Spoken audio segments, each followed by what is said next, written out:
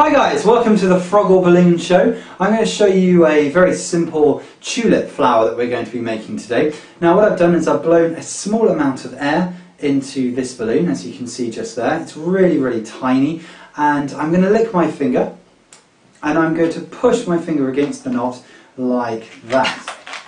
Now what you want to do is you want to push your finger all the way to the end of here, and with this hand you want to grab the knot from within the balloon and then pull your finger out, and it should be nice and easy if you've moistened your finger enough inside your mouth when you licked it. And then you're going to twist the bubble like that, and then you're going to push with this hand, you're going to push your finger back into the balloon to push the knot back into the middle like that.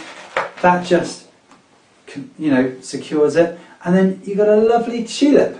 And obviously just one on its own doesn't look as good as if you had a whole bunch of them like that. So I'm going to add it to my collection, and then if you want, you can give someone a lovely bunch of tulip flowers.